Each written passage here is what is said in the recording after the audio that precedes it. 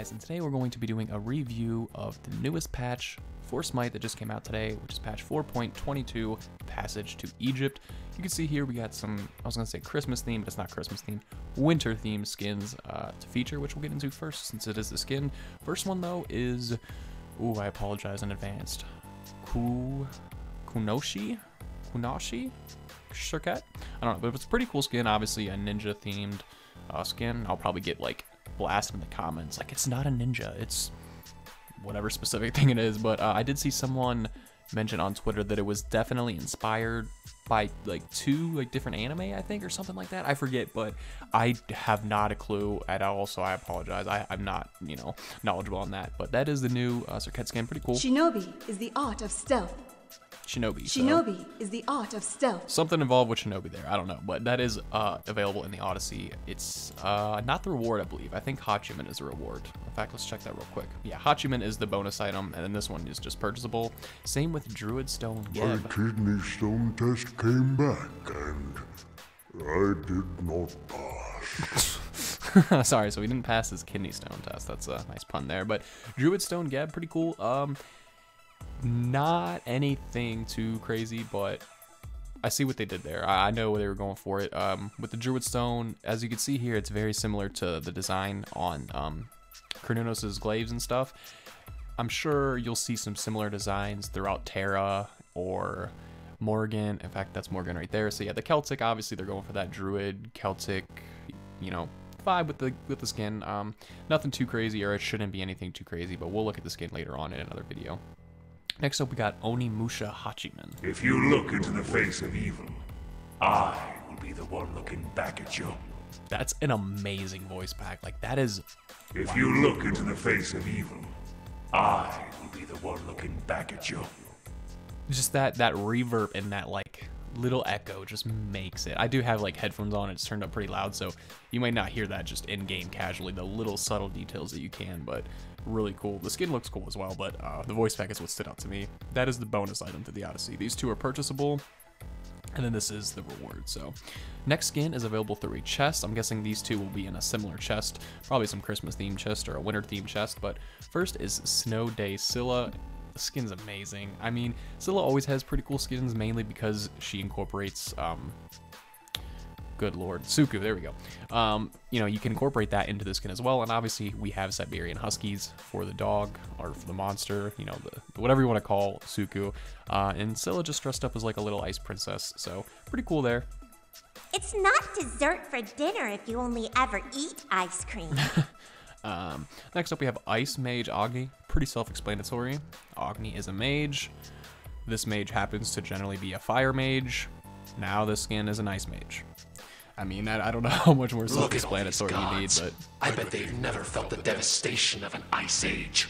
That was a really cool voice pack, too. It's pretty similar to the Hachiman one, but not as much demonic reverb in it, but pretty cool skin. I am actually excited to see the effects on this, because I think because Agni's always had fire effects and stuff, well, not always, he had the I want to say vortex, but the space theme skin, obviously different effects there, but I think they're gonna go, I'm not gonna say all out, but they'll put some emphasis into this Agni skin just because they've never had him be ice before. I mean, his recolor, I guess, if you want to go that way, but it's still fire. And Circuit also has mastery skins updated, so that'll be pretty cool. Obviously no voice pack to that. I don't even know why I tried. Big Circuit fan, she's always been one of my favorite assassins. I either do really, really good with her, like you can check my channel, I think I have some games where I was like 12 kills in the first like 6 minutes, I'll go like 24-2, and the next game I'll be like, alright, let's play Circuit again. Like 2 and 10, like it's either way for me in Circuit. I either get far behind or I snowball. It's never anything in between. Odyssey 2018, obviously the Circuit, the Geb, and also a Scarab Jump Stamp is going to be available for purchase. The Hachiman is the bonus one. New quests and achievements. Complete all 7 Egyptian quests to receive the Egyptian Conqueror achievement and the Egyptian loading screen skin. New emotes. Geb gets a dance as well as Hachiman. Cutesy snowman avatar and winter holiday music theme are available, as well as some miscellaneous stuff here with the Curse of Discord. You can read that if you want. Now we have item balances, the important stuff. Warrior's Bane decreased the physical penetration from 22% to 15%. Wow, that's a huge nerf there just for is that a tier 2 of it, I think? And then Titan's Bane gets an increase in gold cost from 2150 to 2300, and it decreases the pen from 33% to 30%, sorry. So I actually do like this change. Titan's Bane has always and probably will always be an essential item on almost every physical god, especially like junglers and stuff like that. It's the pen item for physical gods, and it's just great. So to increase the price a little bit, only by 150, that's not much. And the tier 2 gets the biggest dip of all. But once you get to the final build, it's only 3%. I think this is a good overall change. I never really paid too much attention to Titan's Bane just because it's always been a focal point in everything, but it'll be interesting to see how this changes it a little bit. Maybe you won't see Titan's Bane getting bought all the time. We'll have to see. Spellbound Kusari. I didn't know what that was at first until I realized that it was Shogun's Kusari. I guess that's the tier 2 of it or whatever. Decrease the magical protection of it from 50 to 40. And the final build on Shoguns is the magical protection is decreased from 50 to 40 as well. So just both balancing that out. We got Void Stone here. Decrease the magical protection from 70 to 60. So I'm definitely seeing the theme. Magical protection getting the huge nerfs there throughout. And I'm going to guess that we have some more coming up. No, a little bit different. Magical Power gets the increase on the Tiny Trinket by 5. Lost Artifact gets a decrease in cost from 600 to 550. Increase the cost of Restored Artifact and Do More by 50 to preserve their original prices. Okay, so when you branch into Lost Artifact, that gets a decrease by 50. However, if you choose to go into Restored Artifact and Doom Orb in the Doom Orb tree, you're going to be spending 50 more just to balance out the prices on that. So this part of the tree got decreased, the other part got increased is basically how to sum it up. And then it increased the physical power by 5 on it as well. Soul Trap, it decreased the cost from 1400 to 1350, again going into here, and then increased the cost of Soul Reaver and Book of Thoth by 50 to preserve their original prices. So they did the same thing with Soul Reaver and Book of Thoth that they did with Restored Artifact and Doom Orb. And speaking of Doom Orb, here we go. Increase the magical power from 40 to 60 in it. We got some changes to Doom Orb, but we're going to see it come back into the meta. Honestly, before we start reading that again, no, I don't want to see Doom Orb back into the meta. That was a horrible time. Actually, let's finish this first.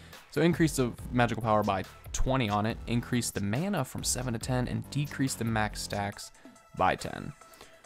So overall, I think this is a massive buff to Doom Orb. Now you could say that the max stacks is a nerf, however, you lose your stacks when you die with Doom Orb. So let's say you're at 50 stacks, you would go to 25 before, now you're going from 40 to 20. It's just going to be easier to get those max stacks. You're probably not going to be holding on to the max stacks an extended period of time anyway, so that doesn't really matter. So overall, I think it's a big nerf for big buff for Doom Orb. We'll see how it plays into it. But what I was saying with the Doom Orb meta, I think that was a while ago. What I'm talking about was like end of season 2, beginning of season 3, maybe. But like it was just Doom Orb on mages, like Poseidon especially. Oh my goodness, that was nasty. I remember it was just like, is Doom Orb an item? Then build it. If you were a mage, you were building Doom Orb. Next up, we have Soul Eater. Reduce the cost by 100 on it, increase the power by 10, and reduced evolved power bonus from 20 to 10.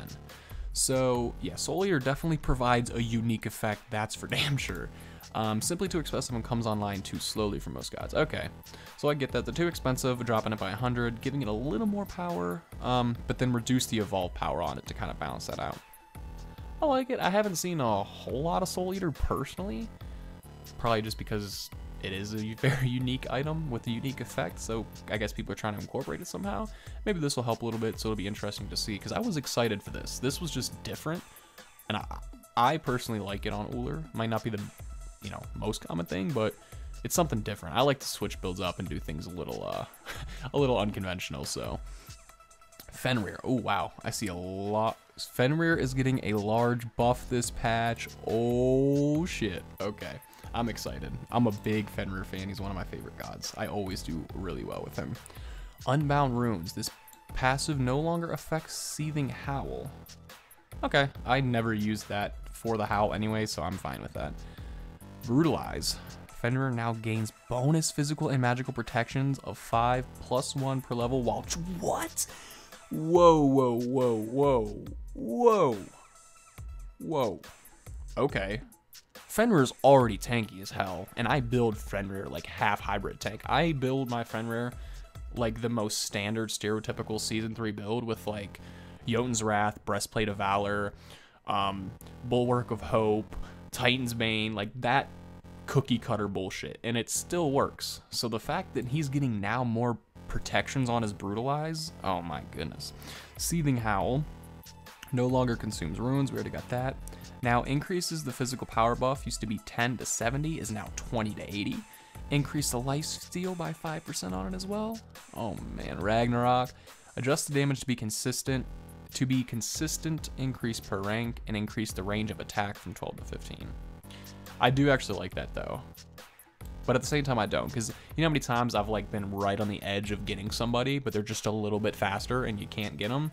It really sucks. But at the same time, that's okay, because that Fenrir ult can set up so many things. Added cone targeter to this attack to more clearly show its range. Okay, well that'll help significantly. I like that change. I like this change. This change is nice. It'll help a little bit, but I love this change, but I love it because I'm a Fenrir player. I'm not sure how other people who don't play this god are gonna love this change. RTO, Energy Stone, which is the Malprey. Decreased energy surge heal from 60 to 1, or used to be 60 to 140, sorry, is now 40 to 120 per enemy god hit, and decreased the magical power scaling on it as well from 25 to 20. So some nerfs there. Life tap decreased the magical power scaling from 10 to 5 per tick. So more nerfs coming for RTO. Seems like that's a pattern with gods though. They come out super strong, then they get nerfed a little bit, and then they get nerfed a little bit, maybe a little buff here, and then nerf, and then eventually they're non-existent. So we'll see if that keeps up, and eventually we'll have a non-existent RTO in a couple months. Kukulkan, Berserk, reduced the bonus shield from 20 to 20, or 20 plus 24 per level is now 10 plus 20 per level. Huge nerf there, but I like that one. Vent Anger, decreased self-movement speed buff from 10% to 5%. Yeah, excuse me, 10% to 5%. I'll take it. Amir. I haven't had changes in Amir in a while, have we? I feel like Amir's just kind of been there for a while. Shards of Ice, Frostbite passive is now immediately applied to enemies in the area and refreshed by the detonate. Okay, that'll be interesting. That'll be really interesting actually, because that's just going to do more damage to them, which is going to make the Shard of Ice hurt a lot more than it already does. So that's cool if you like Amir, which not a lot of people do. Actually, a lot of people like him and a lot of people hate him. It just kind of depends. It's a preference thing. I hate playing against him, man. Amir is one of the gods I cannot stand playing against, especially in duo lane. I hate it. But with that being said, that is all for this patch, guys. If you enjoyed it, be sure to drop a like and hit subscribe for more content like this. The skins will be coming out hopefully later today. Whenever Smite decides to put the PTS online is when you guys will get these skins. So be on the lookout for them, and until next time, peace.